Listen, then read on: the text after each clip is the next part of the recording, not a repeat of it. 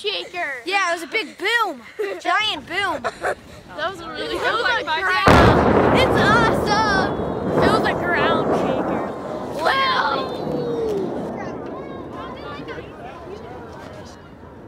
My husband works with American Bridge Company, who's building the new bridge. So, yes, we decided to let the kids skip school or go in school a little late so that they could see the last of the bridge explosion. We came here 2 years ago. Yeah. When it And we saw the, exploded. when the first one did. And what did we so learn? cool. Since we let you guys skip school, we learned some stuff today though, right? Yeah. What did we learn, Gavin? That like when the bridge blew up, the sound doesn't go as fast as light.